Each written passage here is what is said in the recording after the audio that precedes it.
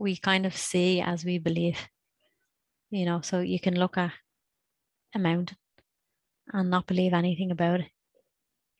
Or you can look at a mountain and believe loads of different things about it. Like, oh, it's made out of hard rock and it'd be hard to climb, or it'd be enjoyable to climb, all these things, and give it a name and all things that. But if you just look at it without any beliefs about it, then, well, I don't really want to say something, but the words that are there is like, then it's like totally magic. The same thing is totally magic because you don't know what it is. You haven't given it any belief at all.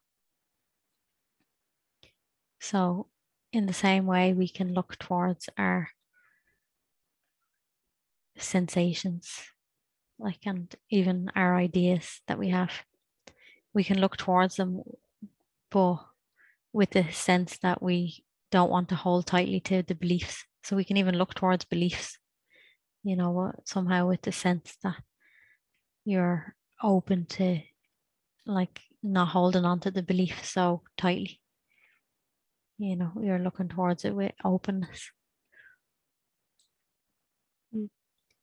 And in a way, that kind of transforms everything. Muji says something like, what is it now? We see the world. What is it now? We see the world. Yeah, not that one. But we do what we think the world is, that's what it is, or something like that. What we think it is, then it is that. So of course it's kind of a little bit like what meaning we give it. It has that meaning, but it's not really. So it's the same with the thinking thing. So we see whatever we think in a way, but if we don't think anything, if you're not holding on to any belief about the world, and that includes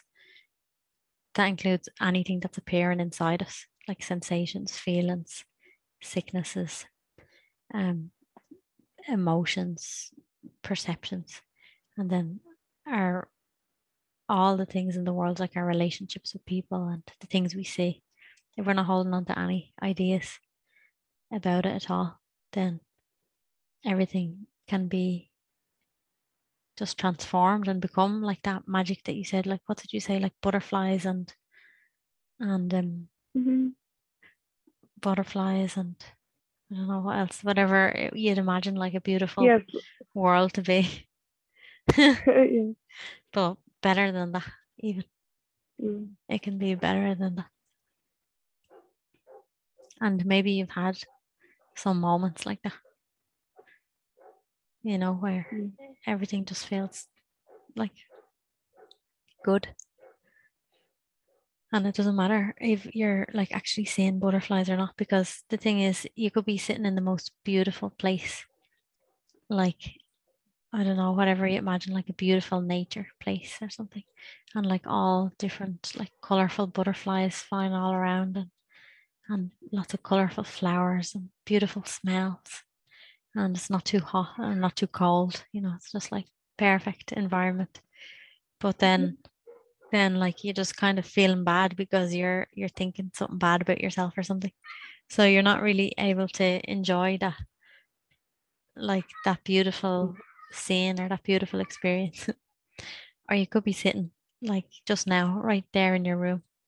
It's probably just average. It's probably an average room. There might be some nice things in it, some not so nice things in it, but you can be totally open in your heart and just feel so much love and aliveness. And it really doesn't matter what you see.